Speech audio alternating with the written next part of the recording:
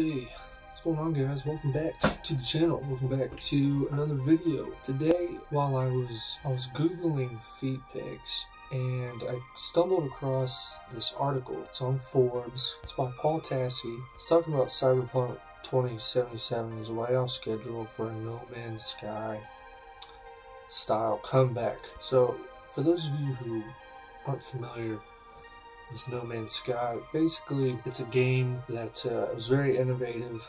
It's like a space, it's like Minecraft, but in space, and you can travel pretty much anywhere, different planets, everything. It was a super cool idea, and it was a game recently I was thinking about playing. It had a terrible launch, from my understanding. Long story short, they completely fixed the game and made it into pretty much what it was supposed to be. That's pretty much what this article is talking about, is using this analogy for the No Man's Sky style comeback. Again, No Man's Sky had a failed launch, just like Cyberpunk did, and after the game was out, they did updates and made the game what it was supposed to be at launch. So, scrolling down here,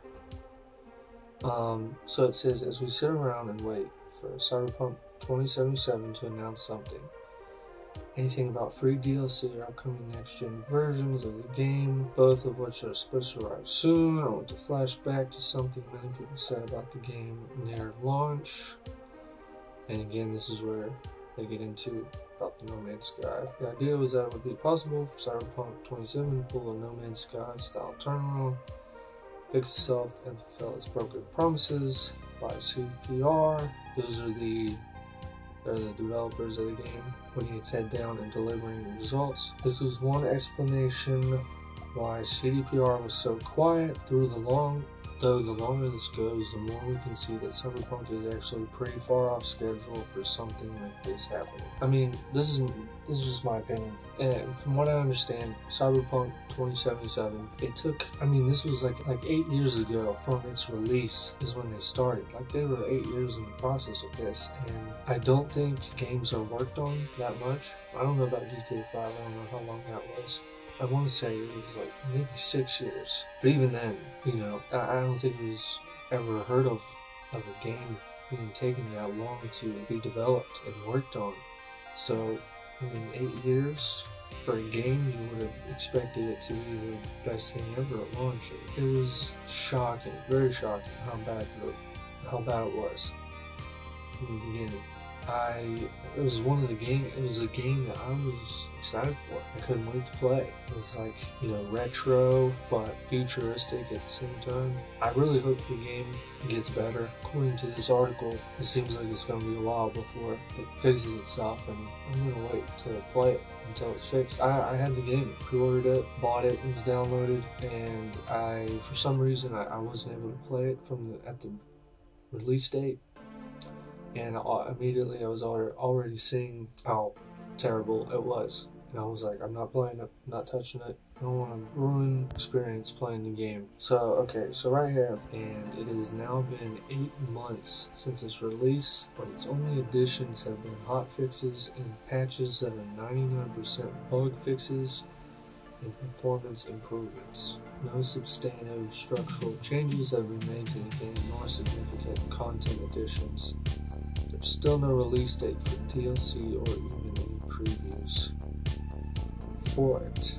So this right here, its only additions have been 99% hot fixes and patches that are 99% bug fixes and performance improvements. Oh, this is interesting. In short, No Man's Sky, for all that downtime it needed to fix itself, already had 2 major additions out by now.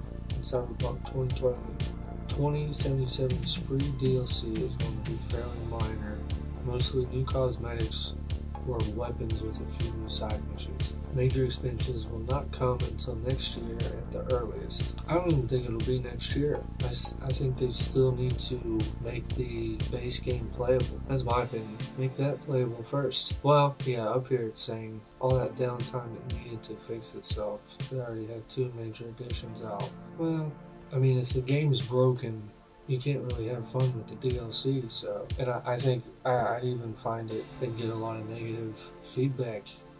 if the game wasn't where it was supposed to be and they were pushing out DLC, like, fix the base game first. In short, Cyberpunk 2077 is behind repair schedule for almost every other game you can compare it with. 8 months after launch, the game has been declared stable enough to be acceptable by CDPR, but that has been the entirety of what they've worked on so far. Stability, performance, quest bug fixes, and extremely minor things like altering police spawns and changing vendor inventories. Maybe that means something to you guys, I don't know. We'll see if the free DLC gets here soon and can surprise us by being more in depth than we think, but we will be waiting well over a year for any major expansions to the game. Yeah, I agree. I think it'll be a while, and I don't think 8 months after launch, the game has been declared stable enough to be acceptable by CDPR. I don't know. Let me know what you all think about that. 8 months after launch, and it's good enough to play now. Didn't you have like 8 years working on the game? It just frustrates me because I really wanted Cyberpunk to do well.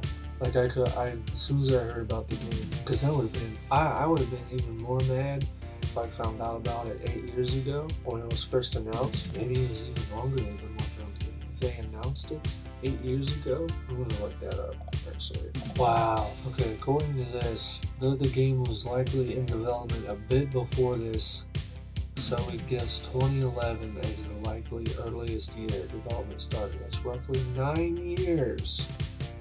9 years.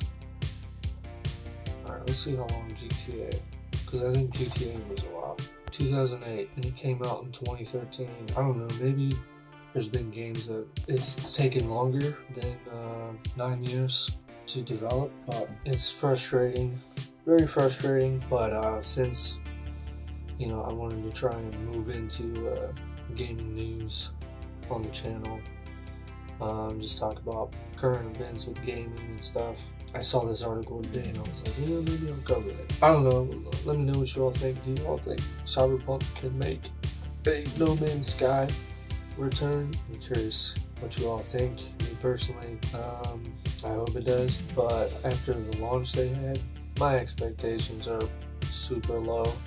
So it's possible I may never even play the game. I wanted to wait till it was all good. And plus I don't even have a PS5 yet. Still can't get my hands on one. That's also a reason I didn't want to play it on the PS4. They probably didn't even fix anything on there, so yeah. Yeah, I think that's it, guys. I'm out. Peace.